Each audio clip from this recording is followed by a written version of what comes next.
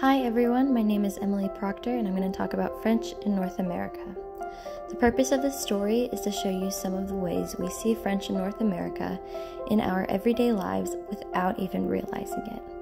I'm sure we've all heard of France, maybe even seen it, but it's a country in Europe and there's a big ocean between us. So how did French end up in North America? I'm sure we've all heard about the battles or read about them between the French and the English over the conquest of North America, and while the French did fight valiantly, English is predominantly spoken in America.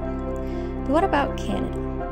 There's this province called Quebec where actually French is spoken more than English, and because of that, most documents or important things that you'll see in Canada have to be in English and French because of the province of Quebec.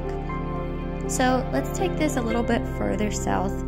What about Mardi Gras? I'm sure we've all heard of it or maybe thought it was just a funky spelled holiday, but that actually has French origins.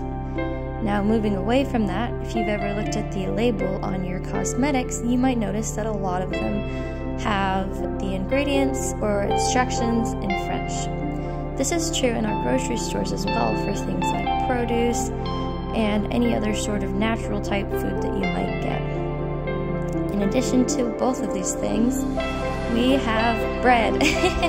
Bread is one thing that we can attribute to the French that we still see today. And what's better than bread?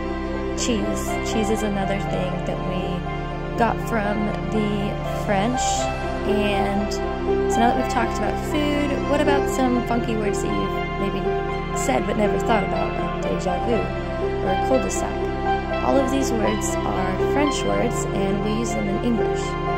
Now that we've explored this a little bit, I hope that you have a greater understanding of a culture outside of your own and you think, you know the Eiffel Tower, but you know more. So make sure to look where you are, look around, explore, and try and find French as much as you can in the world around us.